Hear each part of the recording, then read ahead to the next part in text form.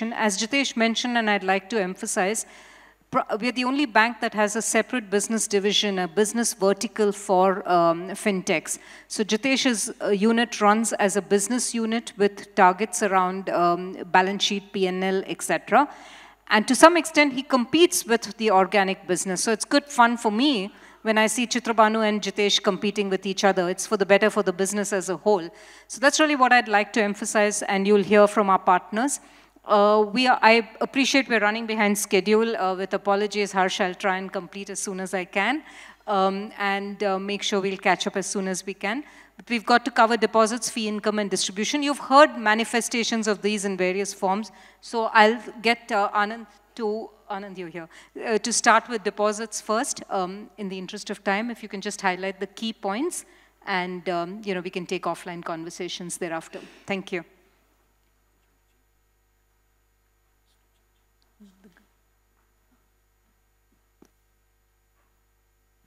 Yeah, thanks, Shalini. Some of the key highlights of deposit numbers was already covered in the slides which was presented by the seniors. See, while I talk about deposits, one key message which I want to sound and convey to the team is that retail deposit specifically is one of the stronghold area for the bank. There are a couple of reasons which I would like to validate this statement specifically. The period that we have seen over, like 19 to 22, it was the most challenging phase, I would like to say, because of this specific period. We have seen that the credit growth was going phenomenally on a good note, but at the same time, the deposit growth was actually now trying to match up with the credit growth so that we can actually contribute meaningfully towards by funding the advances as well. Over this period, I would say that we were able to gain a larger share in the market. At the same time, the major element that we ensured is about the granularity of deposits. The retail granularity of the deposit was the major element that we ensured kept through all the growth phase.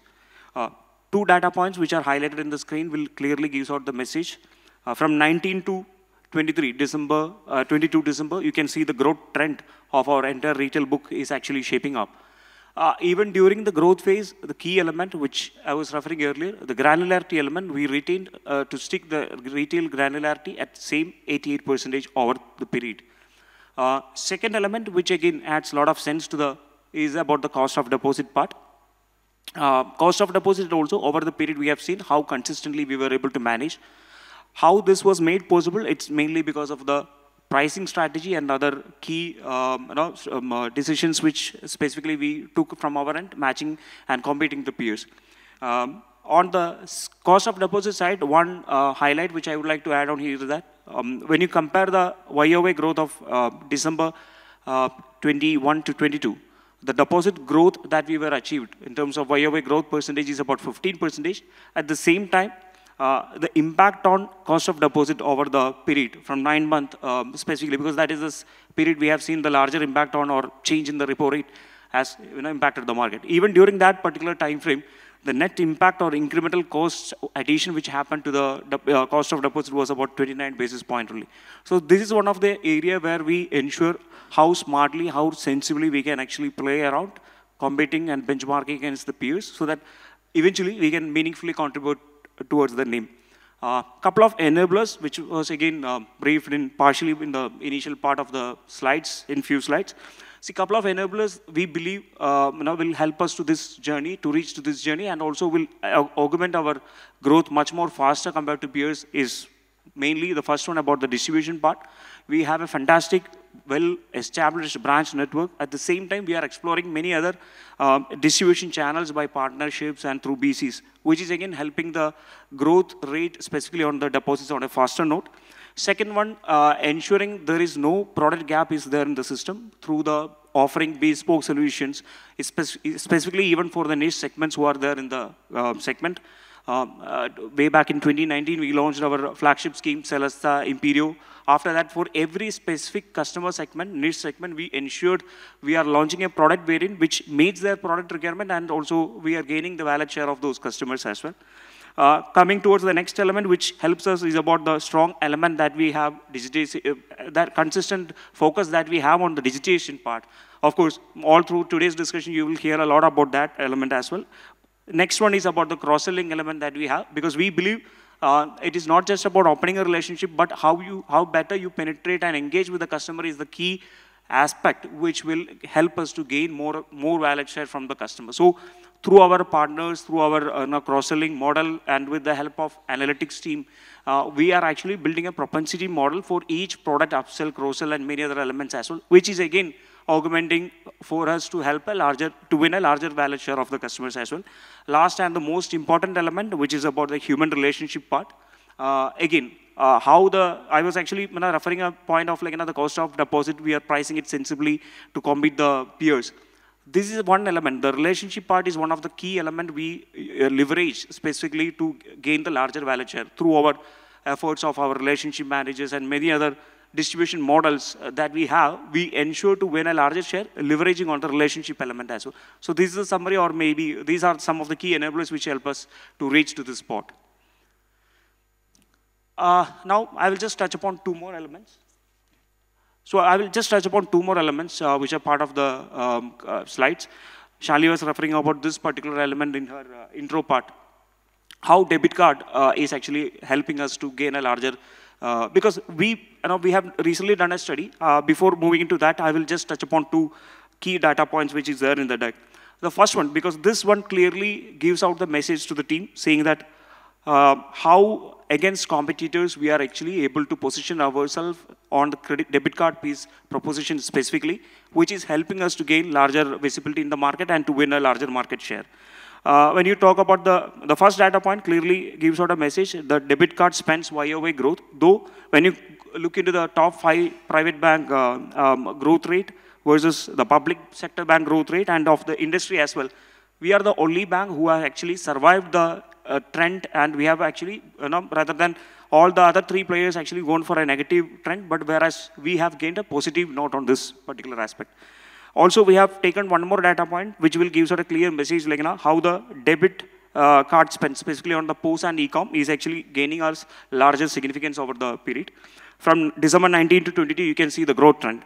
So with this, now I can see we are the 5th largest private sector bank, specifically on the debit card spends, and having a total share of spend about 4.9% in the industry.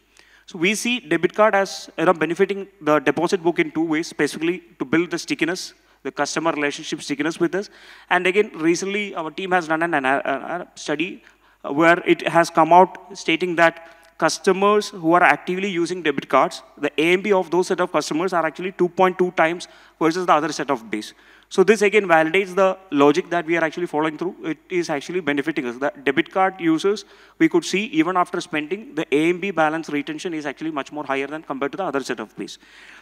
Towards last, there are 2 campaign snapshots which we have placed.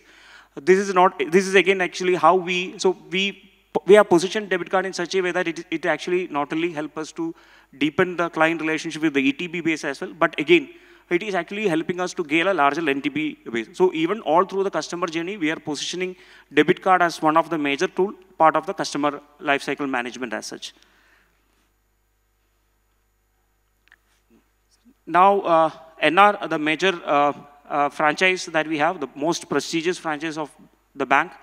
I will just quote some of the numbers which will definitely bring or emphasize on how strong we are actually on this segment.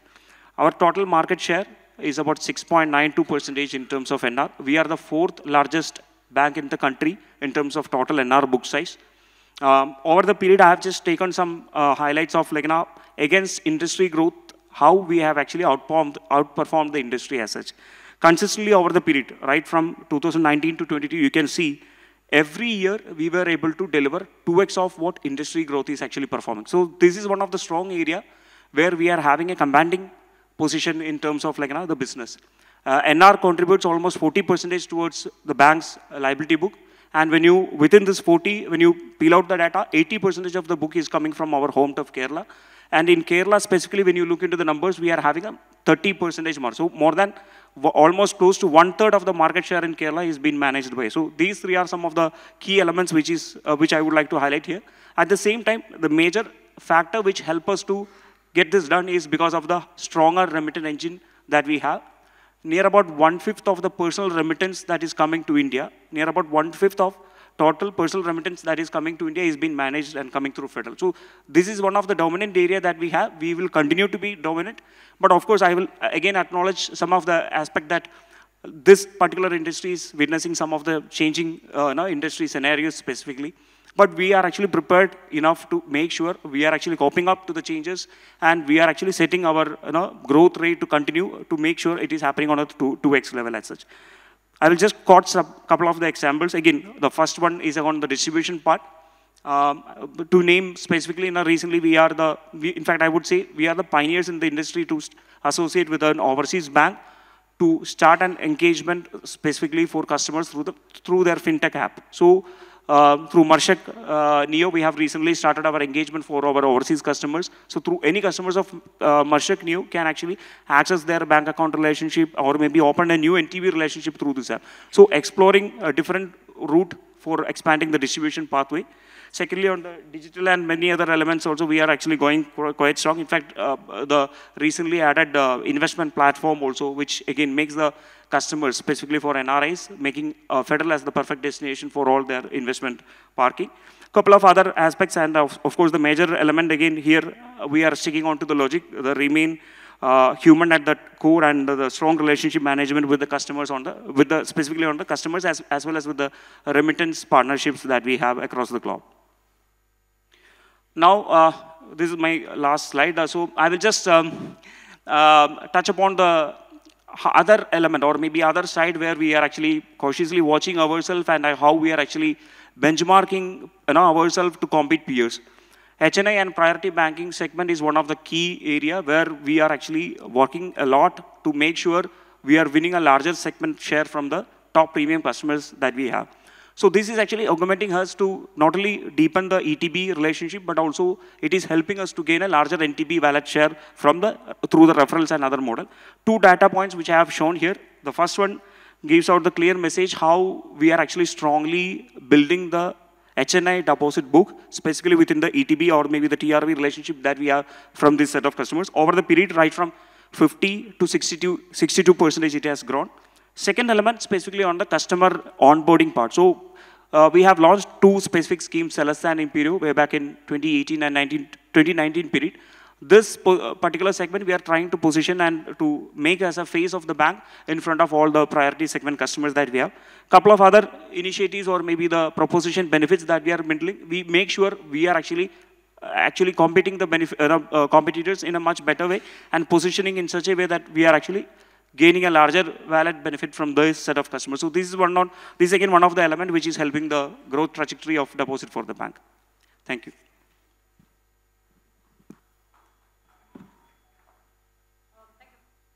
Thank you very much, Anand. Sorry, I had to keep cutting you down, but we're really running short of time, so I have to be conscious of that.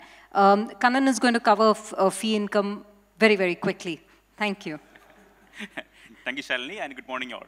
So today I will be sharing with you some of the exciting news about the growth and future plans of the bank with respect to the fee income business, which involves bank assurance, wealth management, and other para-banking business of the bank.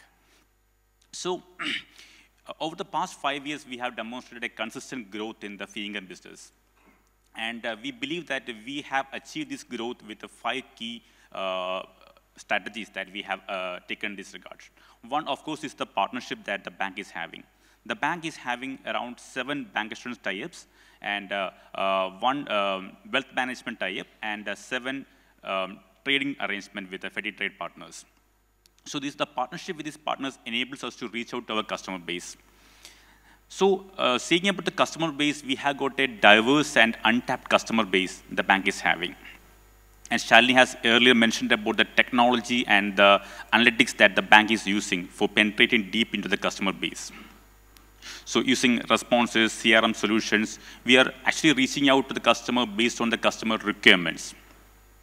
Then the final point is with respect to the channel, the channels that the bank is reaching out to the customers with respect to tele, digital, and other aspects. So we mentioned about the data analytics thing. So we are identifying the customer requirements based on the preferences of the customer, like what they require, what are the life stage requirements, what are the financial requirements that they're having. And we believe that using this engagement model, we'll be deepening our Rista with the customer, and which will enable us to earn a sustainable fee income growth over the years. So having said that, we are having an yearly penetration of around 6% to the customer base.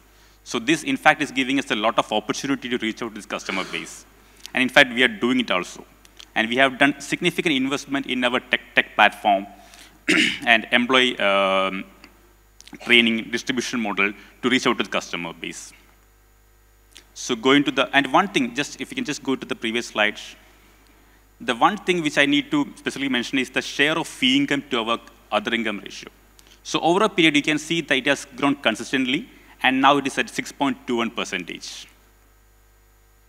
So going forward to the bancassurance business. So I'm not going deeply into the, next slide, please. Not going deeply into that thing, but I will specifically mention one thing, the co-creation of products that we are doing with our bancassurance partners. So as I said earlier, we have got a diverse customer base, and we are co-creating products which are specifically suitable for the customer's requirements. We have done that across the microfinance, the liability onboarding stage, the education loan, credit card, personal loan, all these segments we have penetrated in the customer base.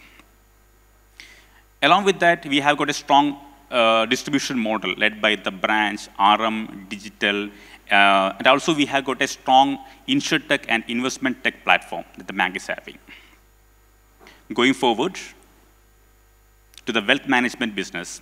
So wealth management is a new line of business that we have started. We started in 2019, but one good thing about this business is that every year we are growing around 2x growth. We are displaying around 2x growth in the wealth management business. So we believe the people, the customer, our employees, the product, and this platform are helping us to get this 2x growth every year. One key element which I need to highlight about our wealth management business is the product architecture that we are having.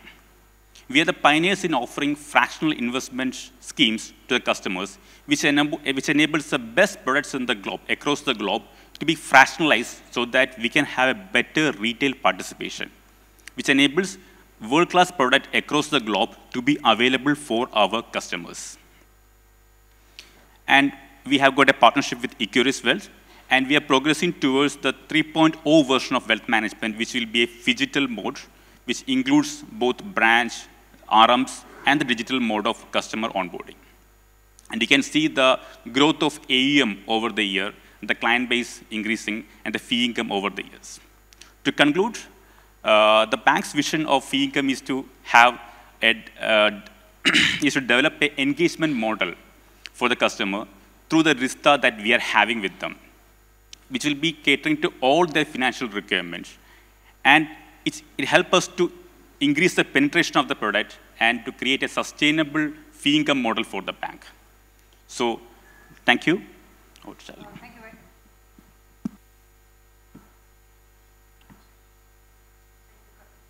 Thank you very much, Kannan, for that. Nandakumar, NKV, distribution, as soon as you can. Yeah.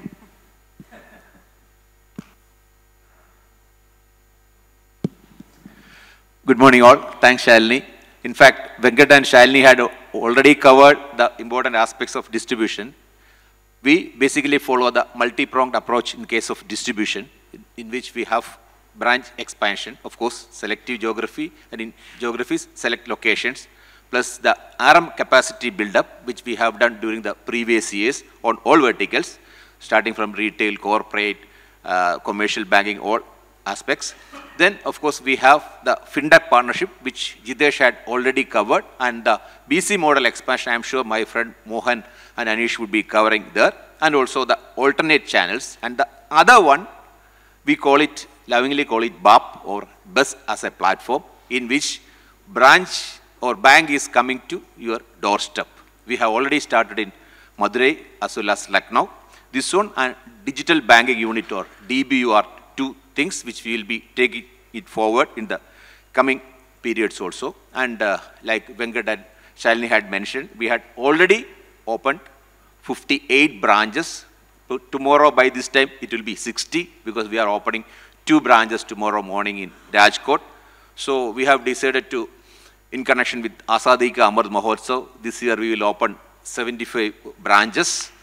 And if we take the numbers, it's almost 45 to 50% the branches is in Tamil Nadu, plus roughly 10% each in Andhra, Telangana and Karnataka. And Tamil Nadu, we have moved from presence to prominence to dominance level, the journey goes. Yes, the branches as well as other initiatives like the support to startups, and those who have gone to Madipakam side, I'm sure you might have seen even our Miyawaki plantation there, where most of the senior citizens in that area used to spend their evenings there. So you will find federal there also. Then a few points on the branch side, or which are the basic Rishta units, I would say. 2-3 aspects, because yes, the good story is that all the branches which we have opened have the break-even has been in record time, and they have started becoming profit centers of the bank, which help in sourcing the gold loans, BUB loans, and of course CVCE, as well as sourcing CASA for the bank. So that way we are moving ahead, and we don't have any loss-making units in all these branches we have opened. In cities where we have our presence, we are starting new branches, and also same time we are moving to new geographies, so that the Rishta starts at various parts of the country. And the other points which we have already covered, the other units, like the BC-led expansion as well as the FinTech partnership we have already covered. Yeah, the sixth one is the alternate channel which covers the tele sales and other stuff. So these are the things which we have already covered. So we will continue to maintain that. Branches will continue as the Rishta points of the bank, which will be the centers of energy, excitement, or engagement, or even extended family for our customers. The Rishta continues. Thank you.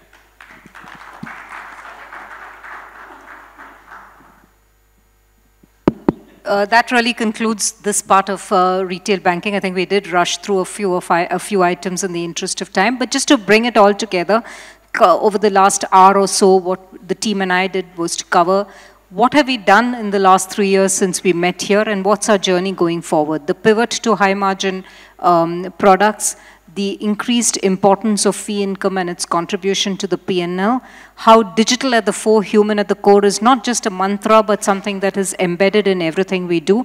The Rishta ad superimposes itself on that philosophy. So that's where I think distribution will continue to be the key, but it will not be a single-pronged approach. It will be a multi-pronged approach. So that's really what we've tried to cover over the last hour or so. Thank you very much, NKV Anand and Kannan.